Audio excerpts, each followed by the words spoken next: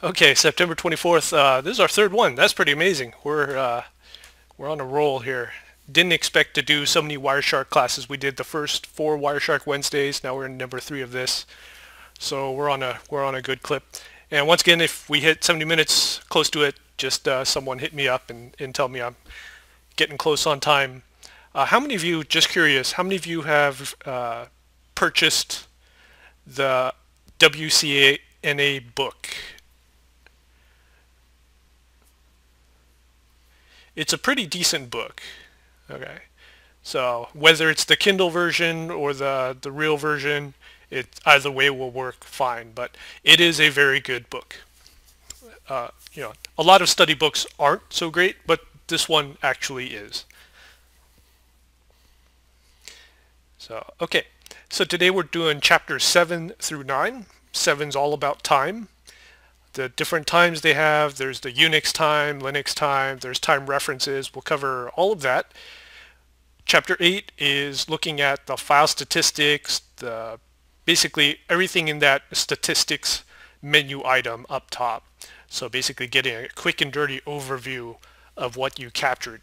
And that's probably one of the first places you're going to go to after you start a capture, is going to look at the statistics. And then chapter 9 will be looking at display filters. So we did capture filters before. That's capturing on the intake. This is display filters, what you're going to filter out and look at after you capture everything. So some of this will be very familiar because some of the syntax is the same. If you type in UDP, it filters out UDP. ICMP is ICMP. But then you'll notice that other things are much different, and the operators will be different as well. And disclaimers, session is being recorded. The legal one, opinions expressed here represent my own. And off to announcements. Certification passes. Any certification passes in the last week?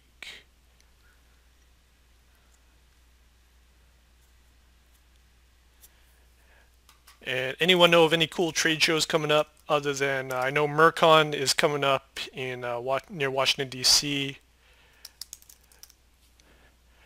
High-tech crimes, that might be done.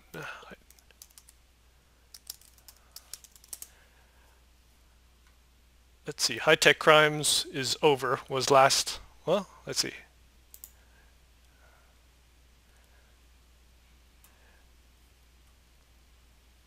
Yeah, high-tech crimes looks like it's done.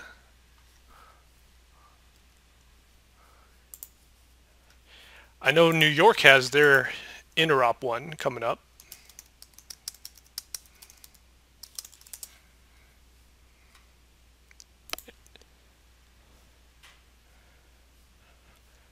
Seth Meyers. Nova.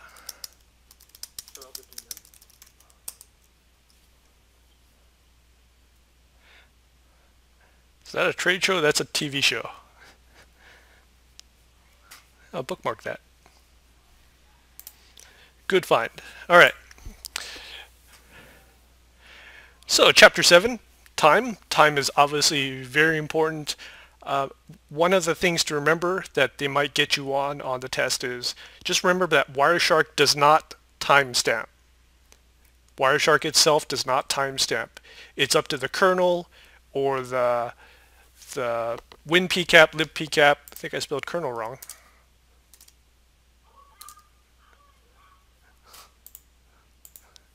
You can kind of tell I'm on I'm on Mountain Dew. Dear God. Okay, kernel, libpcap, winpcap. Your NIC card can also timestamp. And also cool, this is a bonus to you guys. Arista can timestamp on the nanosecond level. And let me show you how to do that because I've been playing around with some Arista stuff. Okay. So most of you guys are Cisco guys. You guys know, or you should know, that switches do not change anything in the frame, right? Frame goes either through the switch or the switch kills it, drops it, right? This should come as no surprise to anyone. But an Arista switch can timestamp on a nanosecond level, then hand off, then fire off the frame, make it continue. And then later on down the line, you can use Wireshark, capture it, and look at the nanosecond timestamps. So you may be wondering, okay, this is a switch. How the hell is it doing this? Well, the way it does it is everyone knows that you've got a frame, and at the end of the frame, you've got something called the FCS. And trying to do this with a mouse really sucks. But FCS, who knows what the FCS stands for?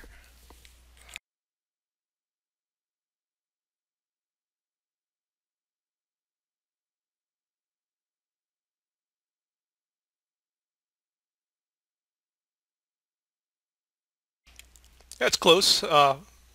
Frame check sequence, frame check sum, either way is fine. So it's basically checking to see if this frame was corrupted, right? So what the Arista can do, it's got two modes. You can rip out the frame check sequence, recompute a new one, and add in the timestamp. So you can kind of think of it as it replaces the FCS with the timestamp. Or it can change the timestamp, keep the timestamp in there, and append or it can change the frame check sequence and then append the timestamp. You can think of it as to the end. So that's pretty cool. Now the Arista has a 350 megahertz, depending on the model, but it's a 350 megahertz CPU. So the timestamps have a 3 nanosecond granularity. You can't really get closer than that, because if you do the math, that comes out to that. But it is a pretty cool utility. Now, why would you want nanosecond timestamps? Well, Arista is used in high frequency trading, where basically every nanosecond matters. So just a little trivia for you: if you ever deal with Arista stuff, that's kind of what they're known for. If you capture in PCAP mode, that's kind of the older format, you have microsecond precision. If you capture in the PCAP NG mode, that's where you can actually read nanosecond information. And for extra trivia, there's the Wireshark time data, the UTC time, which is everything before the microsecond. So that's like the date and the time, Tuesday, July 9th, the year, all that good stuff, and the hours and the seconds and all that stuff. That takes up 4 bytes of information. The microsecond part, everything after the dot in the seconds, takes up another 4 bytes. Okay. Let's do some hands-on. Hands-on is pretty fun. We're going to change the time display format. We're going to change the display, well, that's kind of the same thing. Change the time display format. And we're going to be looking at the different options you have up top in the menu bars. You're going to do time shifting. Time shifting is pretty cool. It's where maybe you foo-barred your time and everything was off 2 hours. So you can actually time shift it 2 hours. You can do a time reference point. That's what we'll be doing. So normally everything is done from the reference point of the first packet captured. But what we can do here is we can right-click a packet and set that as a reference point. And we'll also be doing the delta time column. And that delta time column shows the number of seconds, the amount of time since the previous packet. So not since the first packet, since the last packet, which is very useful in determining delays in the network, or the server's busy, or the client's busy, and we'll talk about the different ways you can analyze that. So let's take a look at Wireshark. We'll pull it up here. And whatever connection you're on, select that guy. If you don't know, go to Capture Options. You could also go to Interface List. Interface List is probably better. Just look at your packets per second, and it's going to be the one that's increasing. Right? But as always, go to Capture Options, pick your interface. Mine's going to be wireless network connection, and uncheck all this crap. Update list in real time, resolve MAC address, use external network name, because video is going right now and it's going to kill your system. So uncheck all the live stuff and then click start.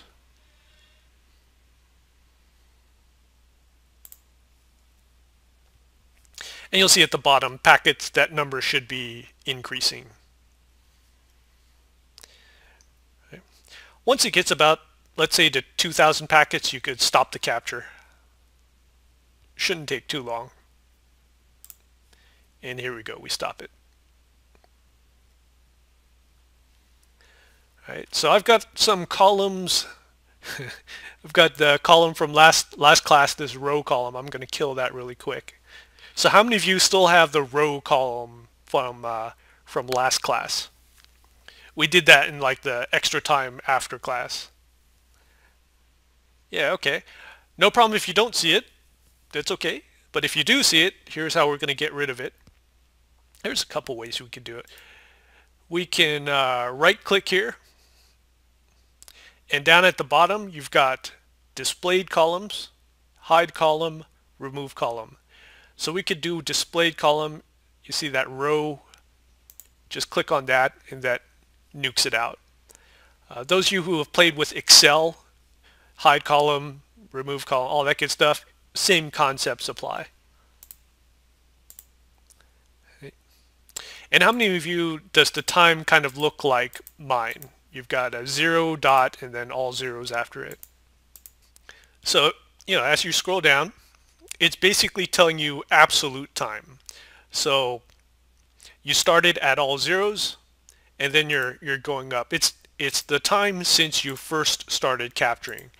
So if we go down here, then it's basically showing us 1.9 seconds since I first started. Here's 3.4 seconds, so on and so forth.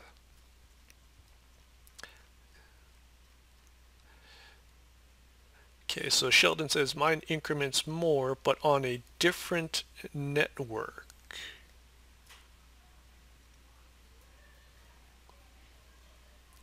So your time is incrementing more? Oh, captures on a different network. Oh, okay, it should be all right. So this time format, it's shown as seconds, right? And then we can change that. It's very easy. We can go up here. There's a couple things we could do. If we go to view, so file, edit, view, we have here time display format. Time display format.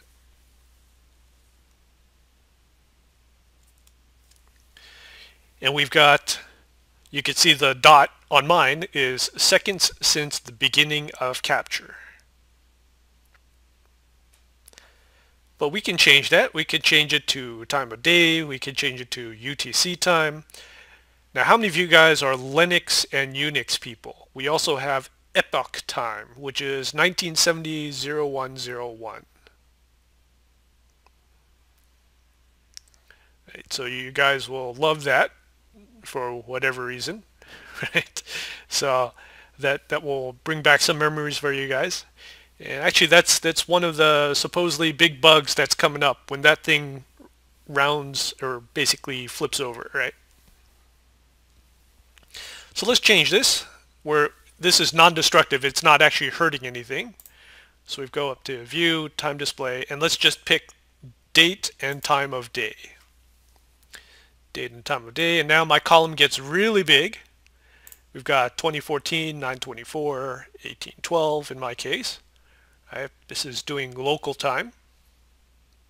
And then the microseconds afterwards. It can tell it's microseconds because the last three on this seconds part or sub-second part is blank, so it's cutting it off at the microseconds. If it was nanoseconds, I'd have more stuff back here.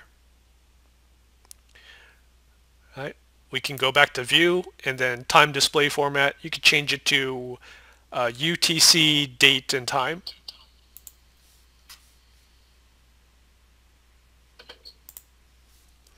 So UTC date and time, you can see mine is now 01 and it's the next day.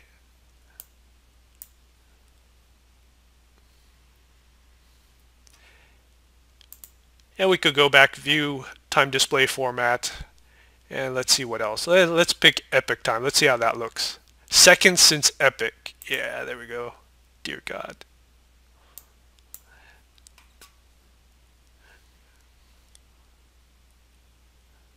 So that's how that looks. Let's go back and change it back to our default, which is seconds since beginning of capture. Seconds since beginning of capture. It's back how we were. Okay, precision. Now this is kind of an ugly format. You may be thinking, okay, well, if I'm not capturing down to nanoseconds, why even display these last 3 zeros? It's kind of dumb. So we can change that by going to View, Time Display Format, and it's within this same menu here, the same set of things. You can see right here, down in the kind of the bottom half of this, we've got the precisions in seconds, tenths of a second, hundredths of a second, milliseconds, microseconds, nanoseconds, right? If you change it to seconds, it's going to just wipe out a lot, right? It's not very granular right there.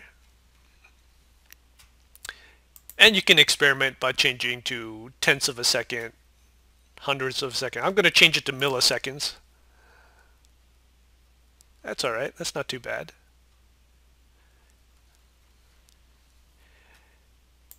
And then finally, you can change it to microseconds. And that's pretty good. That's not too bad.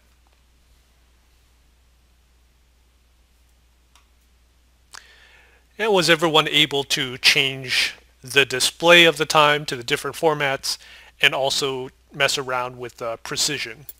It's pretty easy.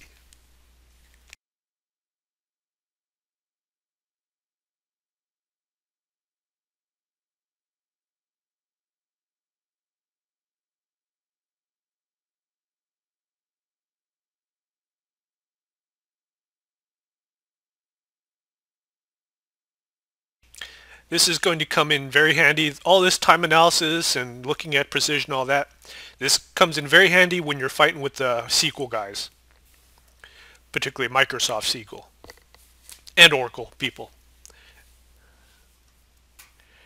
Okay, let's take a look back at our, you can keep the Wireshark open. We're just going to flip over here. So time formats, time shifting, and time reference. Okay. Time reference. So let's say you're looking at this trace file and just scroll down to whatever packet, doesn't matter. Right? I'm just going down here. And so by default, everything is going off the first packet. So the change in time from the first packet. In my case right here, this is 4.42 seconds since that time. But what if the packet I'm on is the start of something interesting, right? So this packet right here is where Edward Snowden started sending stuff, right? We've got him. Why he was at Panda, I don't know, but we've got him right here, and I want to set this as my reference point. This is my time 0. So I can do that. I can right-click this guy, and the third one down, should be the third one down, is set time reference. Set time reference.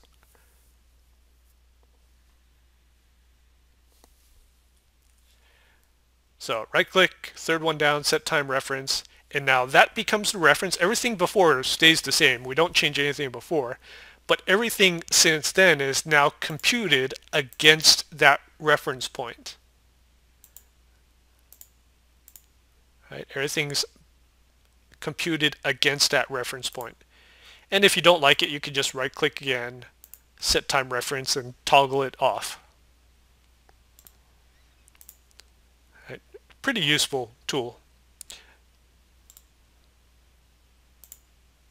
You can have multiple time references, as you just saw me do. So you tick one, and then you go down to another one, and you reference that one as well. And all it's going to do, it's going to reset between the last one of the previous reference point and the beginning of the next one. I wish you had something to say like reference 1, reference 2, instead of just saying reference, but yeah, what can you do?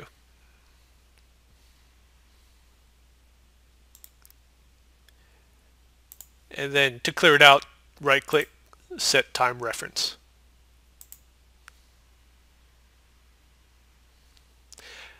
Time shifting, well, for time shifting, what we can do is, let's change our time format. Right now we're seconds. We want to change that to the date and time. So we'll go up to View, Time Display Format, and change it to the first one, date and time of day. Okay. So whatever time you have displayed, let's say someone royally screwed up. When they captured this, their clocks were jacked up, right? So you've got a newly hired MCSE. He hasn't figured out how to set the time on his Windows, something like that, right? Could happen. And so we need to time shift this to get it to the correct time, right?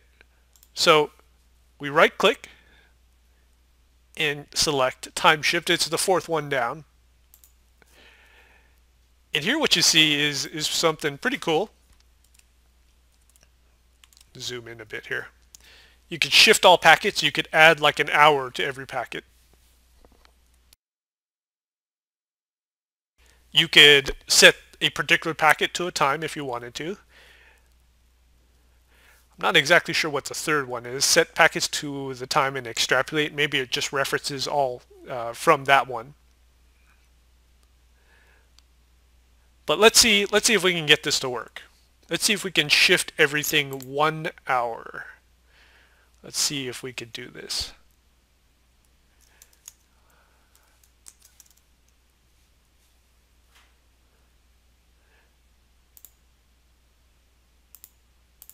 Okay, so if you type in +1:00, you can keep this window up and keep clicking apply. You could see that my minutes column is incrementing. And conversely, if I change the plus to a minus, I should see things decrementing.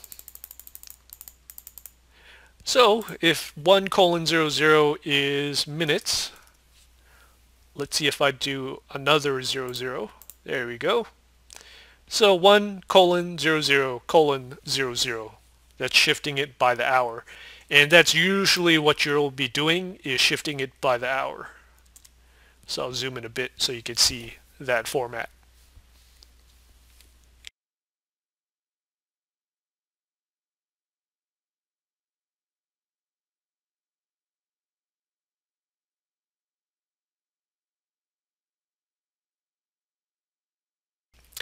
Another instance where this might help is if you're doing any type of not disaster response, but so after you've been hacked, mitigation and detection.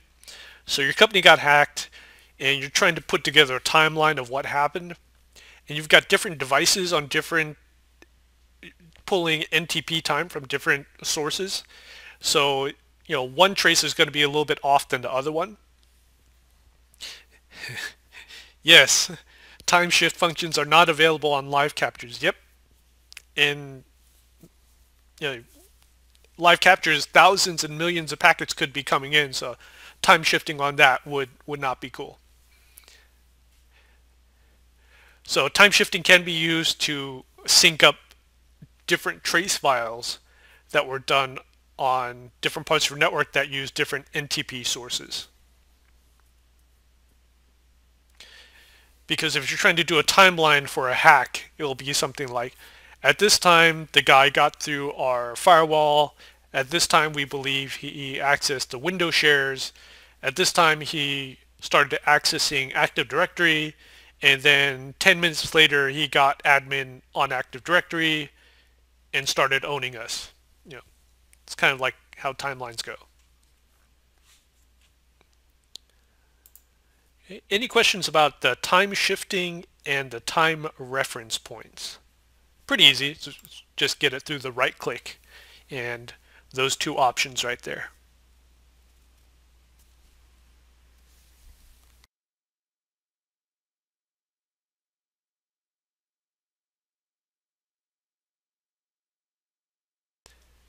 Yeah, Michael says piece of cake, and it is a piece of cake. I mean, a lot of this stuff you can find just kind of clicking around, and you're not going to kill anything if you mess up.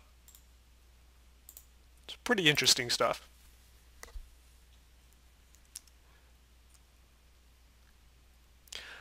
Okay, a delta time column. So having this column with the time, it's cool, it's interesting, but it would be nice to have another column maybe next to it or somewhere in this that shows the differences in time since the last guy, right? So you do want to have a time column, but you want to have time column number 2 that shows changes in time. Right? You want to see if things are slow or fast. And we could do that pretty easily. We go up to Edit and Preferences. We're going to add another column. Edit, Preferences, and under User Interface, you're going to go to that second option there, Columns. So click on Columns.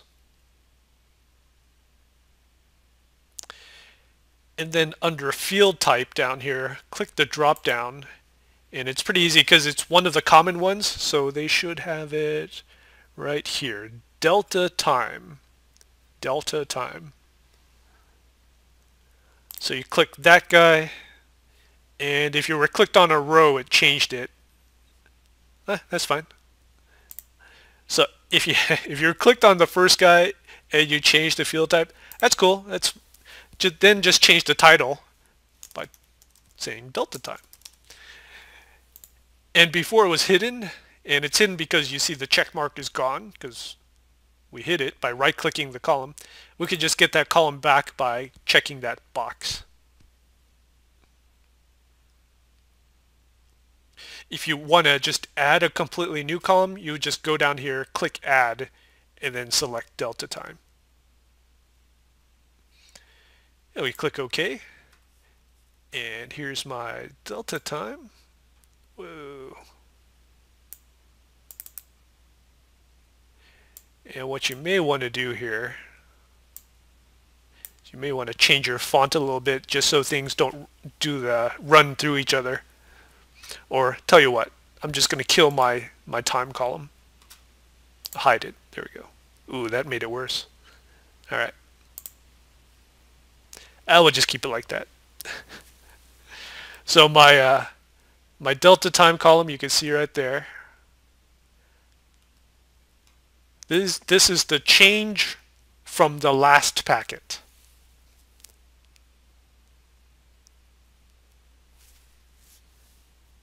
Change from the last packet.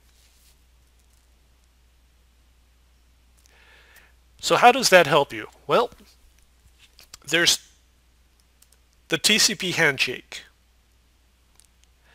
Right? So just as a review, you all know the TCP handshake is the SYN, SYN-ACK, and ACK. That's where we talk from the client. Got a client right here. We want to talk to a server. We want to download some awesome files, right? This is like, I'll just say L for Linux because usually it's, if they're smart, they're running Apache or Nginx or something. So we have a SYN, SYN-ACK, ACK. And then after ACK, if you're doing like a web page or whatever, then we're going to have like a data, some GET requests. You know, then the data starts flowing back to you, right? So FTP starts, your BitTorrent starts, your Linux ISO starts downloading, that type of stuff. So if you have the delta column and you're looking at TCP, if you have a large delay between your SYN, and we joke around, this is the original SYN, the first one going off to the server. So you have a long delay, let's say it's a 2-second delay, let's say, in getting back. It could mean the network's all jacked up, it's busy, possibly could mean the server is messed up. If the delays between SYN and SYN-ACK, probably not you, probably not the client. If the delay is between the ACK, so the client sent out the ACK and the first data packets, maybe the network's okay, but the server's jacked up. Could also mean the network's bad, but I mean, if the delay between the ACK and the first data packets is large, but all of this before was fine, so everything above was okay, then probably not the network. It's probably the server side. SQL databases is messed up, the FTP, too many users on FTP, who knows, right? And if there's delay between the ACK and the GET request, could be you. If there's delay between you sending out the GET request to get information, could mean the client is slow. Okay, back to our hackpad. Let's see what we did here. We did changing the time display format. We looked into precision, time shifting. We did the reference point. We added a delta time column, so that's cool. That's good. And we talked about delays between SYN, SYN-ACK, ACK, and all that good stuff. Filter bombed out, so we'll have to look at this later. See why that didn't work. But that is it for time stuff. Time is quite a decently sized chapter in this book. But the main points they want you to know is Wireshark itself doesn't timestamp. They want you to know the differences between the PCAP and PCAP-NG. Mainly it's the precision, microsecond versus nanosecond. If you want to do nanosecond stuff, you're going to be using something else to do it. So either a third-party NIC card, Arista or something. And of course they want you to know how to change the precision and the time display formats. Cool. Chapter 8, really easy. Statistics, protocol hierarchy, most active conversations. So it's everything within that statistics menu option. Just kind of looking through it, and it's going to be, as I said before, your main kind of go-to item right after you stop the capture. You just kind of want to see like who's talking, where the conversation's going, how big are the packet lengths, that type of stuff. So it's your 30,000 foot view of what's happening within that particular trace, right? So pretty easy. You go up here to statistics, you've got all this stuff, right? Summary and protocol hierarchy are kind of the go-to items. I like protocol hierarchy because I like to see what protocols are being seen on my network, right? So you got your Ethernet, your IPv4, well, hopefully you got Ethernet, your IPv4, UDP. You should have lots of UDP right now because you're on video, right? Video. You know, how many of you do not see 80-something% of UDP?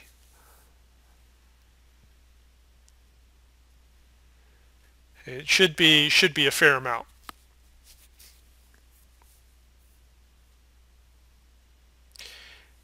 And here it's showing you your 65, it's fine. Showing you the ARP and the bytes and the megabits a second, all that good stuff. So you could click on these columns if you wanted to. Nothing too interesting. Oh, doesn't look like you can click on them. But what you can do is throughout most of these statistic menus, you can right click. You can right click on any of those and apply them as filter. So you see down here where it says address resolution protocol, maybe you have a couple, right? I've got two, not too much. I can right click, apply as filter, and selected, and it shows me the ARP stuff that it found.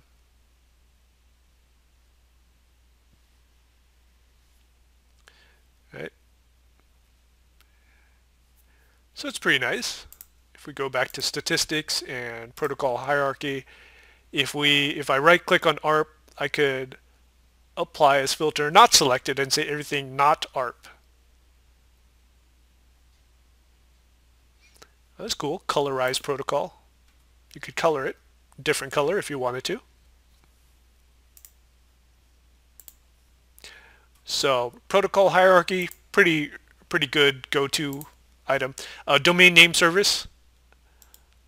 Right click, apply as filter, select it. Just a real quick and easy DNS stuff. Ooh, what's this? Google Cast.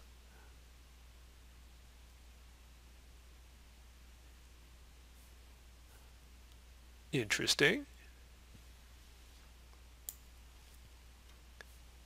And we'll clear that out.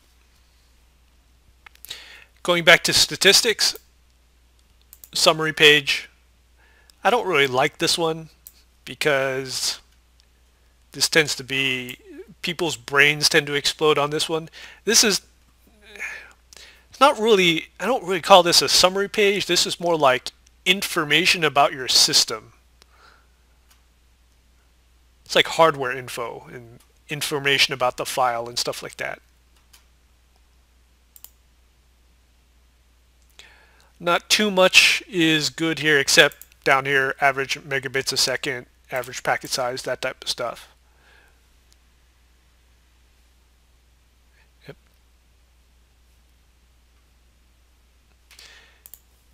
And if we go back to statistics, endpoint conversations right here, another good one. Conversations and endpoints, very similar. If you go on endpoints, you're just going to see addresses, right? Which a lot of times is good enough. So if you have Ethernet, I saw 9 MAC addresses. If you click on IPv4, you'll get others. TCP, get ports. So IPv4, you're just getting IP addresses, not ports. When you go to TCP, you're going to get IP and ports. And right now you got like 443 and all types of different stuff.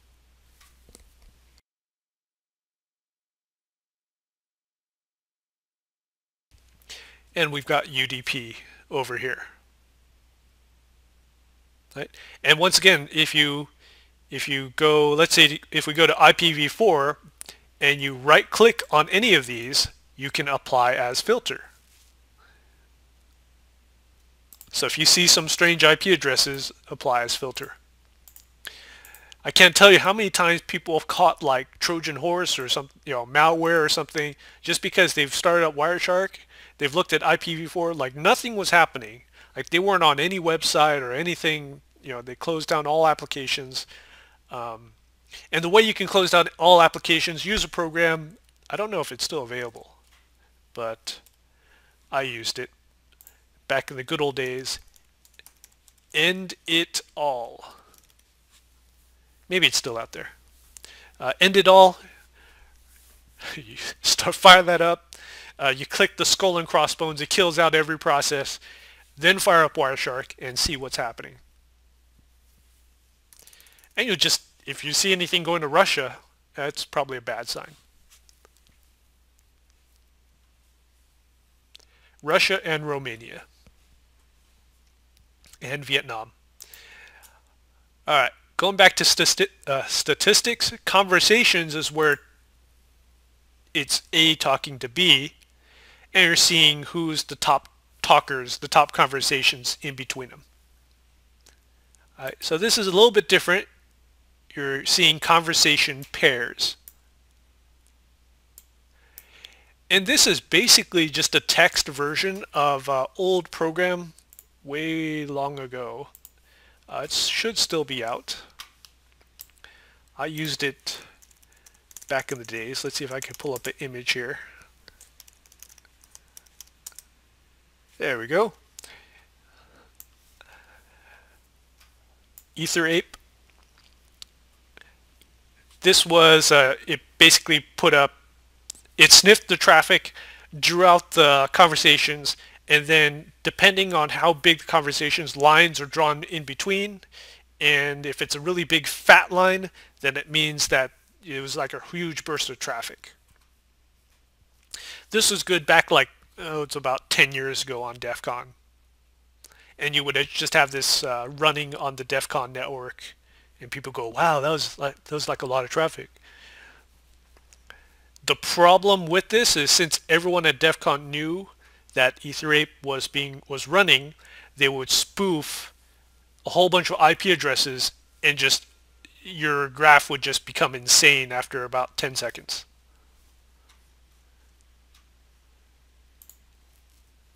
So it looked like that.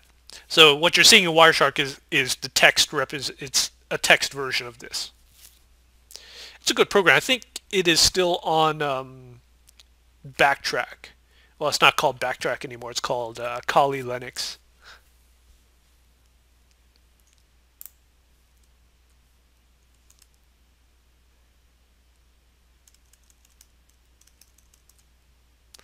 All right, we'll close out our conversations.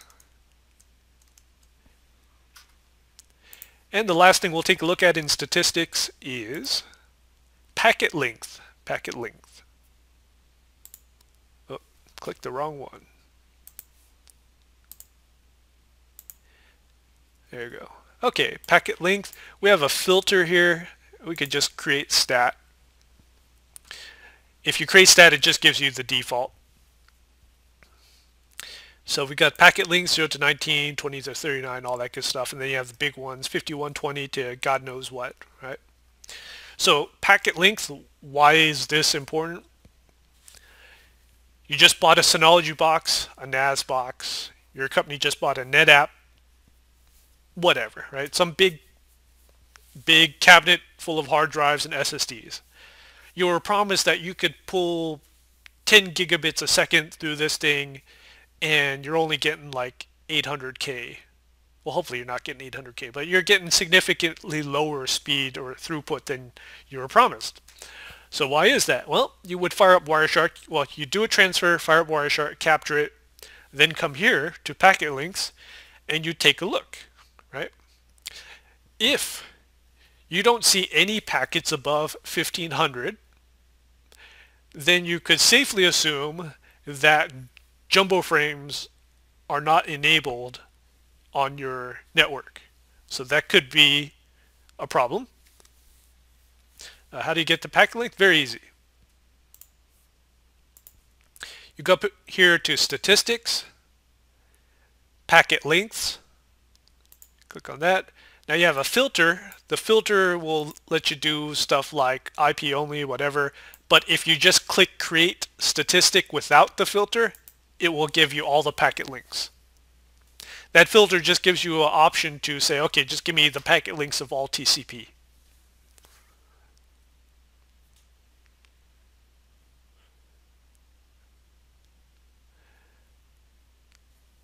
So what you see here on my screen is kind of a typical, like, okay, well, yeah, got a lot of small packets, 160 to 319.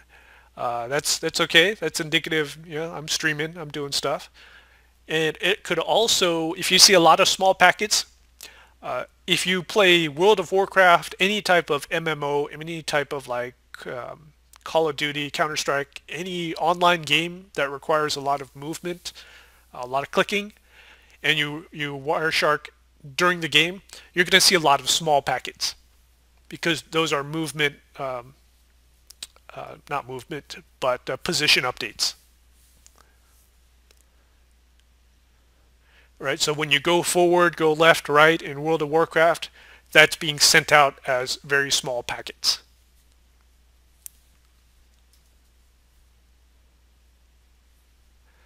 So this is kind of normal. If I started a big big transfer to my Synology box at home, what I should see is the packet links for 1500 and up packets to be higher. I might have like 80%. as those large packets.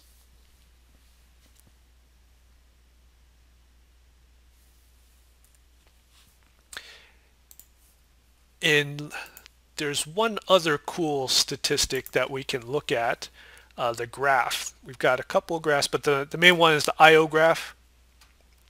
If you click on I/O graph under statistics, this is on the right side. It gives you the kind of up and down, how much traffic was being transferred at what time. So if you see kind of like a staircasing effect, it could be an MTU issue, it could be a TTL issue. You send traffic and then you hit that, not TTL, but the windowing, the TCP window, and you're stopped for like a split second, and then you transfer up again, and then you stop, transfer up, stop.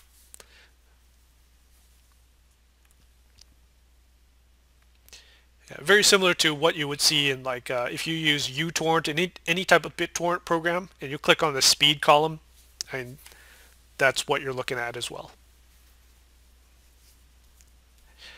And for you guys that are fans of BitTorrent, Wireshark helps troubleshoot a lot of BitTorrent problems.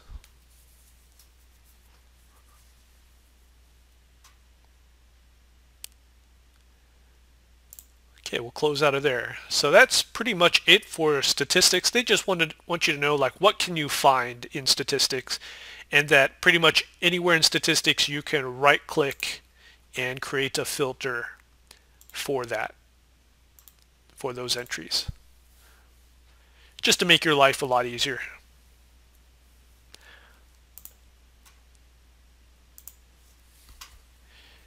Any questions about statistics?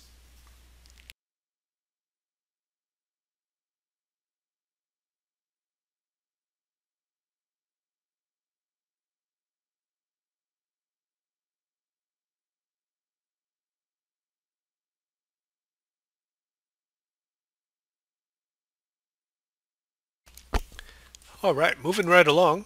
We're doing pretty good on time. That was chapter 8. Chapter 9, display filters. Yeah, display filters. So we covered capture filters before. Some of this will be very familiar. We have display filters that can filter out DNS, ARP, ICMP, TCP. These are the common ones right here that you see on the screen. And I know we've done this before millions of times. Right? So if we go into Wireshark and we type in DNS, we're just going to get DNS. Down at the bottom, you'll see that on my screen, packets 2119, I'm displaying 6. So it's telling me how many are on the screen right now.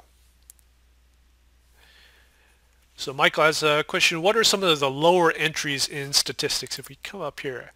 Yeah, I really don't go here that much. The flow graph I go to.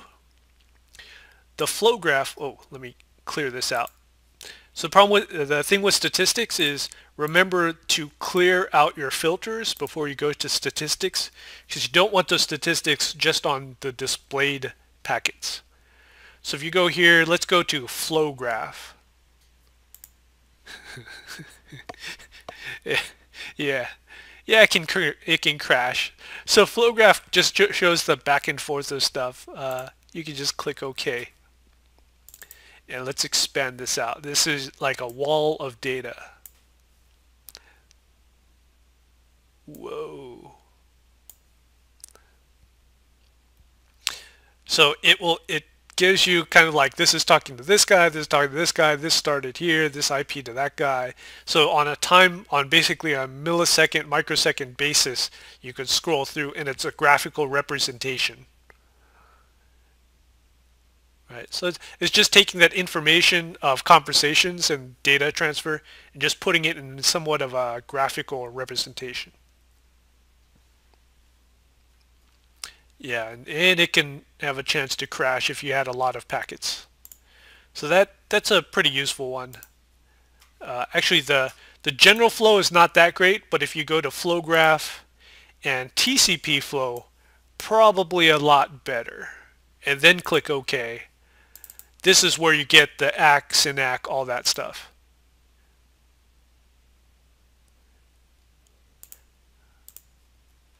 Right. So what this means, this is trivia. This is extra credit here. So what this means is sequence equals 1, ACK equals 1. It's basically saying that I'm expecting segment 1 and I'm asking for segment 1. As we go down here, it's basically saying, okay, I'm sending segment 1261, 2522, 2521, 4171, all that good stuff. But you can see the ACK is still 1. So I've sent all this crap over, but the other side hasn't acknowledged receiving my stuff yet. And then finally down here, sequence equals 1, ACK equals 2521. So now the other guy has basically said, oh, I've gotten 2521. I'm good up until that point. And here you can see 4171, 4171. So that's how this conversation is going. So the TCP one's probably a little bit more useful to you. And let's see if there's another one in statistics that's interesting. TCP stream graph, I've never used that. Throughput graph, let's check that. Yeah, it might be interesting. I don't have a lot of throughput. I wish they would normalize this graph, but I'm sure you could find some stuff if you look through this. There's some wireless stuff. There's HTTP requests. That could be good. Yeah, well, I didn't go to any web pages, so that's going to look pretty boring. But yeah, you could just kind of play through these.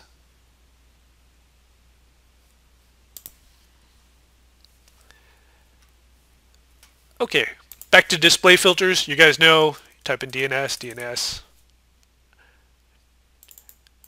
TCP, ICMP, all that good stuff. I didn't do any ICMP. TCP, they'll come up a lot. So that part's not a mystery to you. You've seen that before.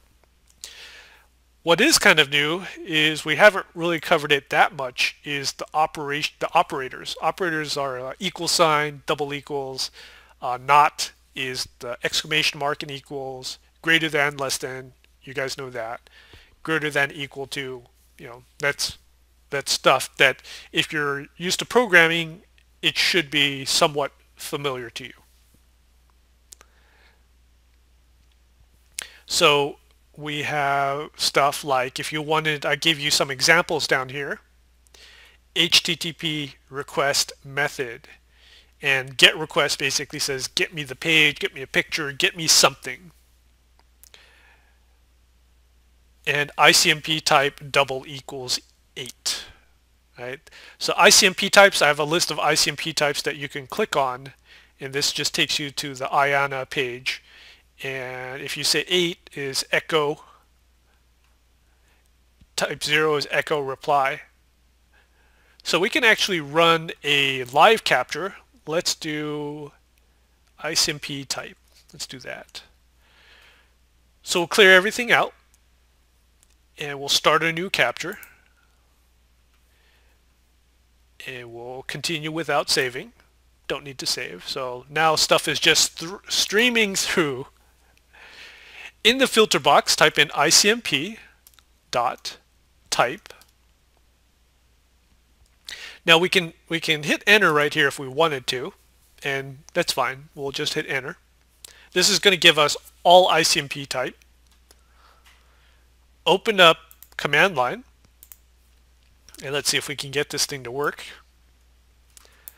So command line, it's looking at all ICMP. So if I type in ping cnn.com, I should get a ping. You see that under info, that's a ping request. It's timeout, but no big deal. Right, we can cancel that. I can ping -F that says don't fragment -L, and let's do 2000. That's definitely not going to fly there. And who should we ping with that? www.fbi.gov. It's not going to work. It's not even going to get to fbi.gov, but Okay, so we get packet needs to be fragmented, but DF set. Now you can see that my Wireshark shows nothing. That's because the computer said, you crazy. Didn't even send it out. But if we did this, if I change to 2000, whoa. Okay, hit the up arrow, change to 2000, erases 0. Let's see, request timed out. Okay, so that's not a big deal. The FBI has chosen not to respond to my pings, but you can see the echo request is going out.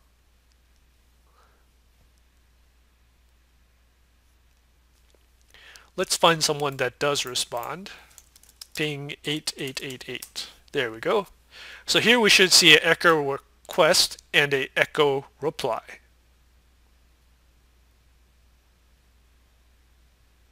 And now you can stop your capture. So let's say you just wanted to see echo replies, stuff coming back, right? So stuff coming back. Well, if we look at our list of the IANA ICMP, we know that echo reply is type 0. Type 0. So we know that double equals says equals something. We'll do quote 0 quote. Let's see if that actually works. Oh, no quotes there. It's a number, so just double equals 0. Let's see if that actually works. Yeah, that works. ICMP.type double equals 0. And we just get the echo replies, the ping replies.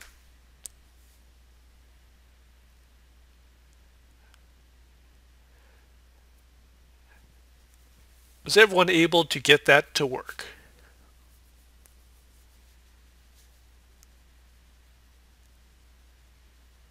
Yeah, it should be easy. Now, of course, if you change that 0 to an 8, you're going to get all the echo requests.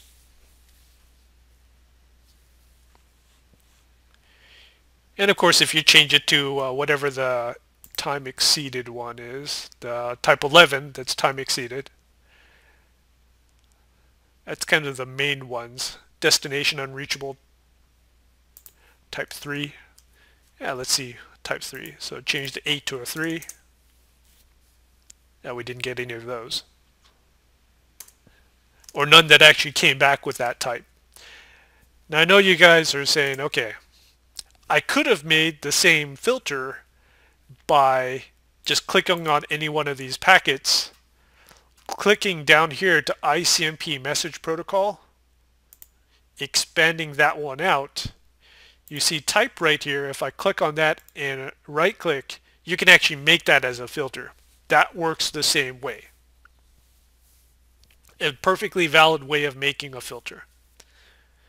So you can right click, apply as filter, selected. That fills in ICMP type equals 8. Does the same thing, but after a while, if you do Wireshark enough, you'll just type it in the filter box right here. It's kind of like Cisco ASA. If you're on the command line enough, you'll type it out faster than going on the ASDM.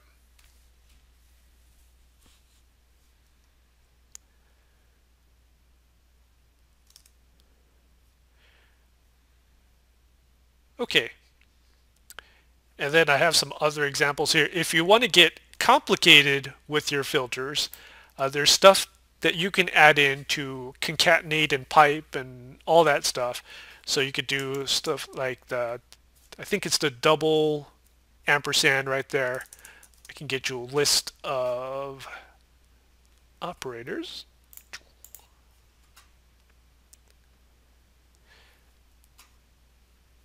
Yeah, so in the hackpad, I gave you a link to a list of operators. If you click on that,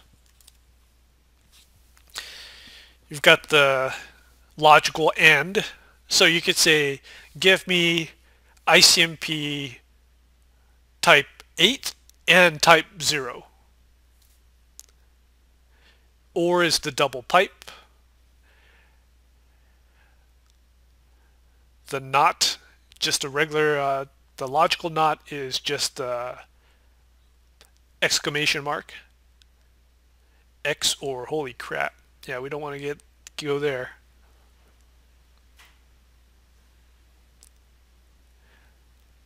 So let's give it a shot with and. There'll be a simple one. So we know that we got stuff when we did ICMP type equals 8. We know we got stuff with ICMP type equals 0. Let's see if we could get both 0 and 8. So let's see. Double ampersand ICMP type equals 8. So that should give us the echo reply and echo request. Oh, let's do or on that one, because that is probably impossible. I was just thinking through the logic on that. I was like, how is it going to be a type 0 and a type 8? That's not going to work. So ICMP type double equals 0, double pipe, ICMP type double equals 8 means give me all the echo replies. If they match that, that's cool. Or if they match all the echo requests. That makes a little bit more sense.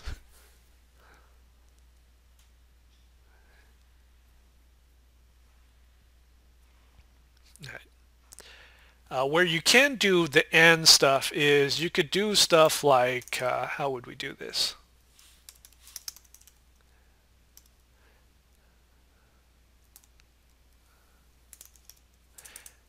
You could probably write a rule saying, there we go, ICMP type equals 0, so all the echo, all the pings going to and from a certain IP, display that.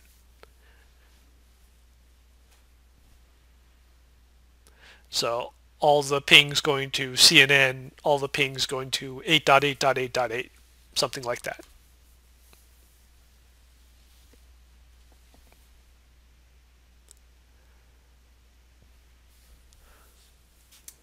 And you could play on forever with display filters. Now, if you get kind of stuck on the syntax for display filters, pretty easy. If you just click on filter right here to the left of that, and filter is right here.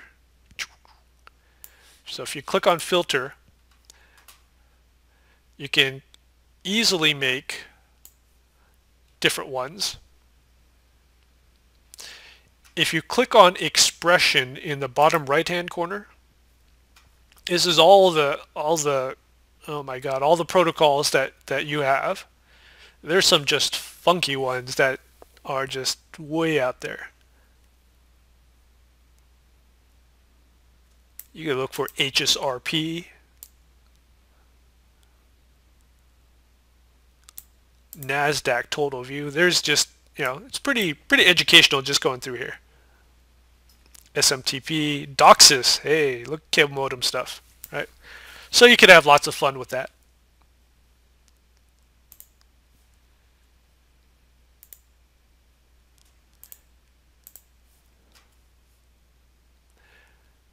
All right, and if you want, if you said ICMP type equals 8, right, and you don't ever want to type that again, you can save that, and you could call it ping filter. Click OK, and now you have this as a saved filter right there in your filter bar.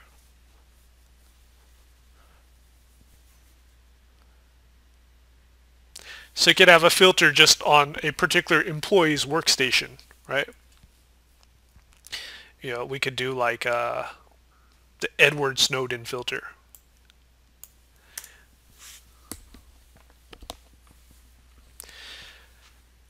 Okay, I think we're coming up on 70 minutes, pretty much right on the dot. Any questions about display filters?